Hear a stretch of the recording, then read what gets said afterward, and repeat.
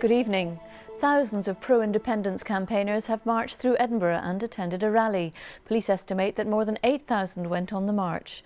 Meanwhile, the Better Together campaign said they were out speaking to undecided voters. Joanne Macaulay reports. Marching for a yes vote, the campaigners took their independence message through the streets of Edinburgh. The march ended with a rally on Calton Hill, where organisers denied they were preaching to the converted.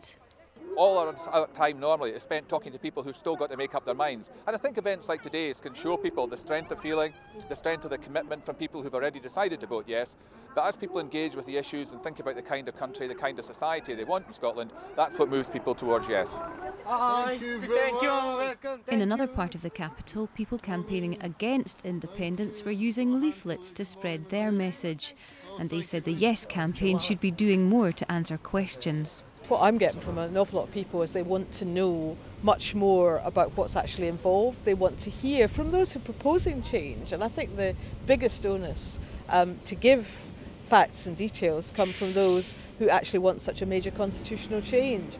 Organisers say people have come from all over Scotland from a range of backgrounds to take part in the march.